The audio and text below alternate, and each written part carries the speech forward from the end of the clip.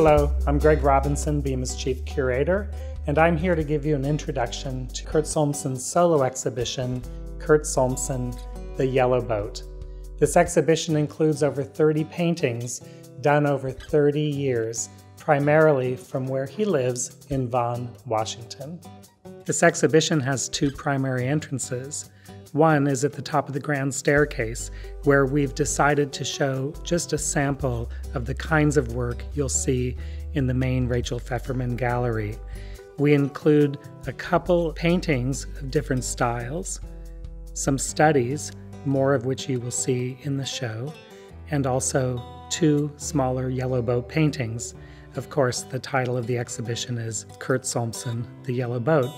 The other entrance is if you're coming off the elevator, directly ahead of you, you will see RG and the Yellow Boat, one of Solmssen's largest paintings in the exhibition featuring a yellow boat, a view from upstairs in his house, and a very interesting angle and perspective with his brother featured in this painting. Amy Sawyer, BIMA's associate curator, and I have had a lot of fun working with Kurt, curating this exhibition. Of course, we had many more paintings to choose from, and there are always hard decisions to make, including how easy is it to borrow something from a collection, what are some efficiencies we could have, how to make the exhibition cost-effective. So we decided to focus on collections in primarily Washington State and Oregon. And we're grateful to have work by many private collections and one painting also from the Tacoma Art Museum. In organizing this show, we had to think about the series of works. These are not chronological series where he starts one and stops, say, 10 years later, and then starts another series. So we decided to organize the exhibition by theme. As you come into the Rachel Pfefferman Gallery, you see a number of works that focus on exterior scenes, and some featuring architectural elements that are common, such as porches and interiors of homes, and landscape paintings.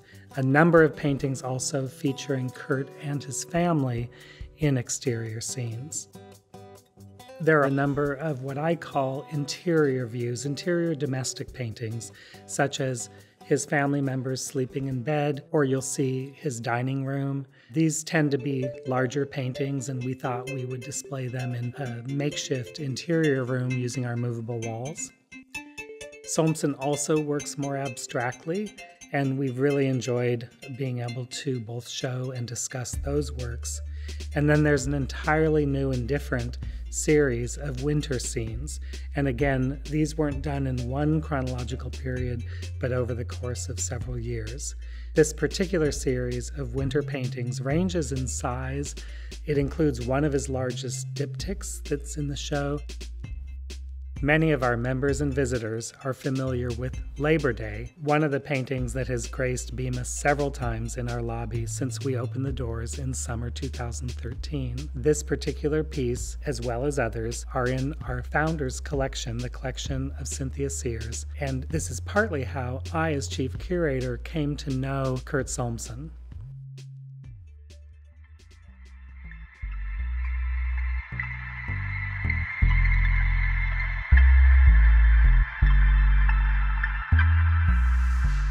Paintings in this show are focused on the work I've done in and around Vaughan, Washington, where I've lived for about 32 years. I've been painting for about 40 years.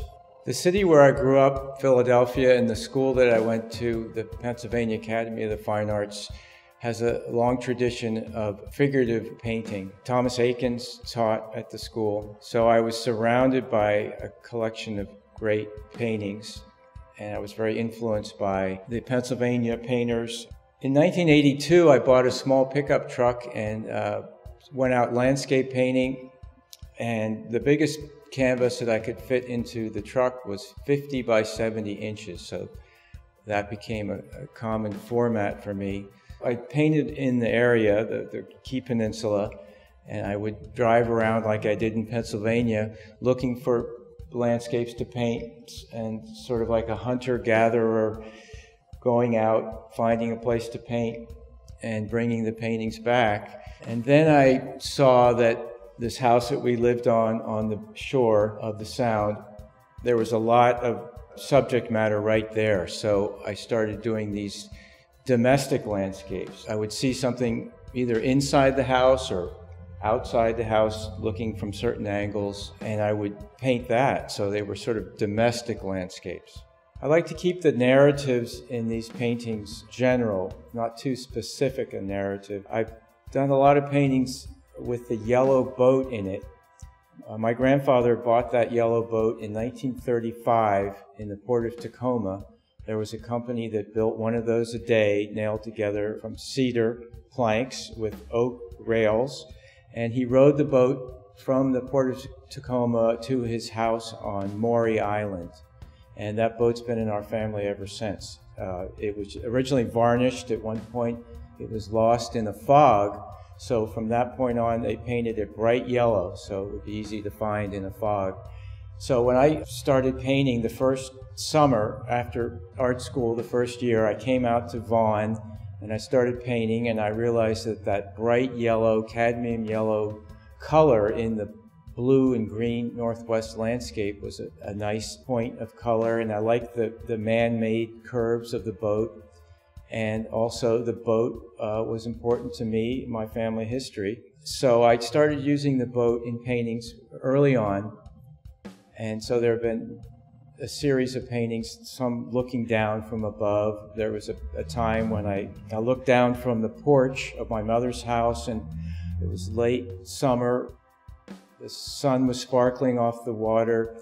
And I saw my brother, Archie, sitting on the steps, and the boat was floating near him. It was a very dramatic image. I was very excited by it. So I went back to my studio and I took a big 50 by 70 landscape that had a big blue sky and a yellow house and a field of grass, very static. I didn't like the painting very much. So I put a big stroke of yellow in the sky for where the boat would be floating, and I put a stroke of yellow ochre for the light shining on my brother's back. So I worked from those two strokes of paint, and I quickly made this first painting called Yellow Boat in a Blue Bay, 1999. The painting in this show is from 2013. I did a series of paintings looking down onto the yellow boat. My brother's in those paintings. He's sort of relaxed. He has a bottle of beer and his shoes are there, and it's sort of a calm feeling to the painting. Our daughters Marcia and Lauren have posed for me since they were very young. There is a painting in this show titled Marcia's First Week, where she is just a couple days old and I'm holding her.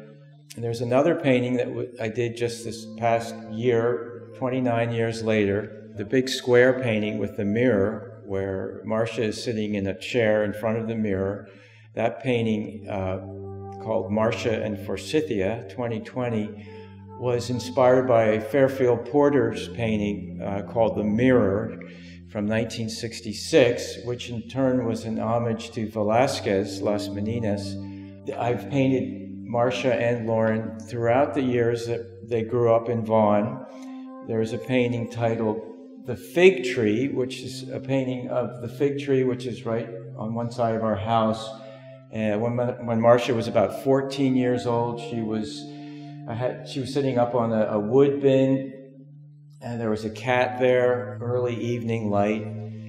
There's another painting when she was about 16 years old. She's playing guitar, sitting up in a tree fort. That painting is called The Guitar Player. My work is sort of grouped in different subject matter. When it's summertime and the yellow boat is out on the beach, I like to paint the yellow boat. Of course, in the wintertime, the boat's out of the water, completely different mood, and so the paintings are different. It's a very somber, minimalist kind of beauty in the Northwest, and I try to capture that. The first winters that I lived here, I thought a lot about Whistler, Rothko, the work of Morris Graves, the general atmosphere of Morris Graves' paintings. So the winter paintings are very abstract and minimalist. There's a big 10-foot diptych in this show called Snow at Vaughan. And the way I started doing the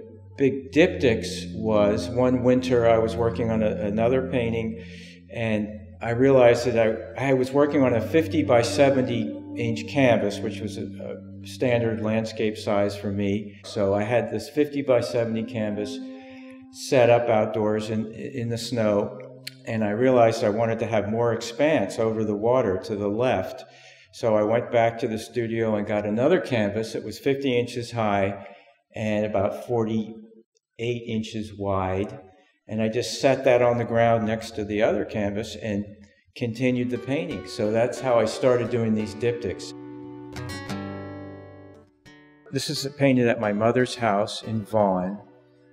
It's on Bliss Cochran Road, so we call it the Bliss House.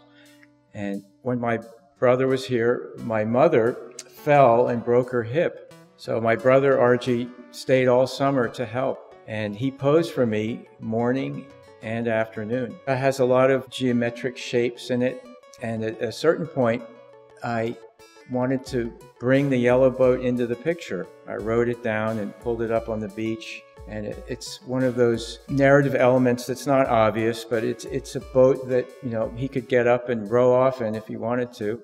There are pencil drawings in the show. Greg Robinson, the chief curator, was very interested in showing these working drawings, pencil drawings that I do as studies while I'm working on the paintings.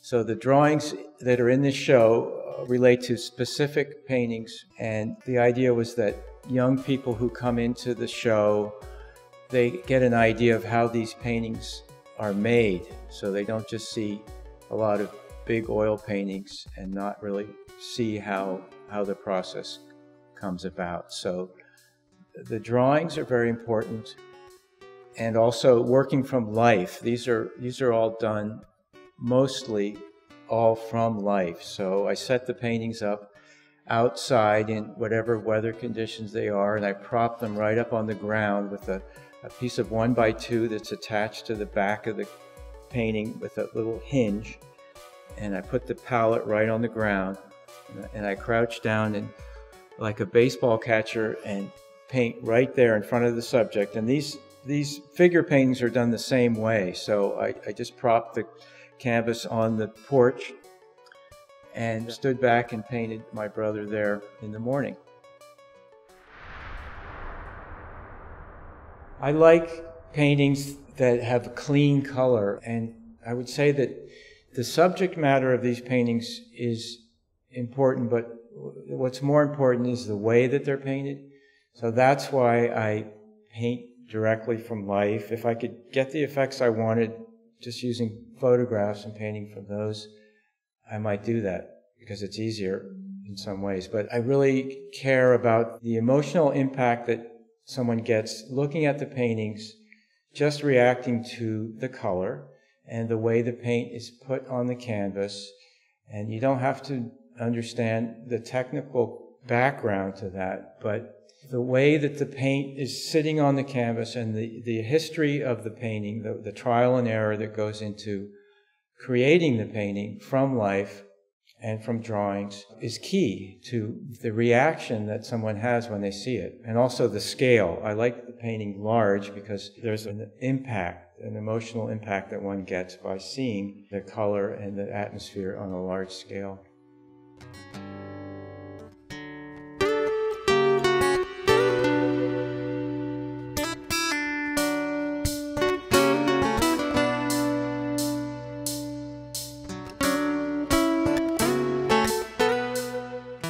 This is Greg Robinson again, and I want to thank you for watching our video.